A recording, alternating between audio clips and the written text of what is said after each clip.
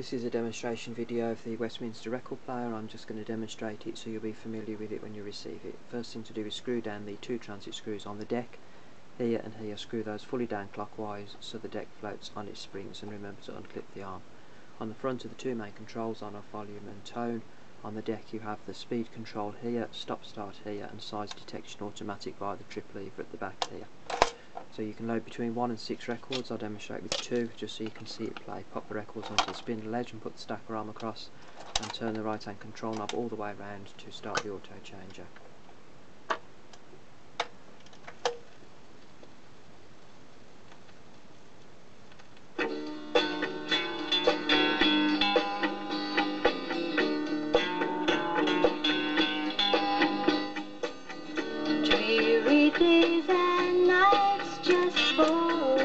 Flick the right hand control knob all the way around again if you want to skip to the next record.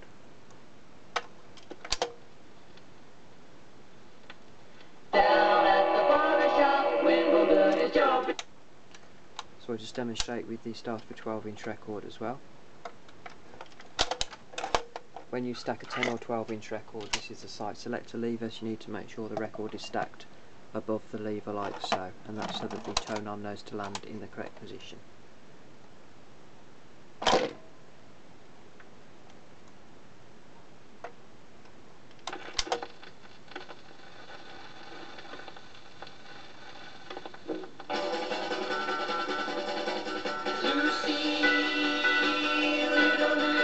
And of course the arm lifts off automatically at the end of the record. If you don't want to use the auto changer and just want to play one record manually at a time, then you can just place an individual record down the spindle onto the platter. If it's a 7-inch record, you can leave the stacker bar in the upright position and select auto, and the arm will go across to the 7-inch position, or select manual start and place the arm onto the record yourself. Once the arm is on the record and it's playing, lower the stacker bar down so it knows to switch off at the end.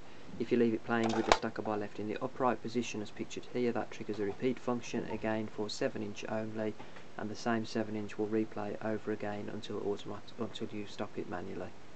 So hopefully that covers everything for you, but if you do have any questions when you receive it, I'll include my email address in with the machine, and please use that method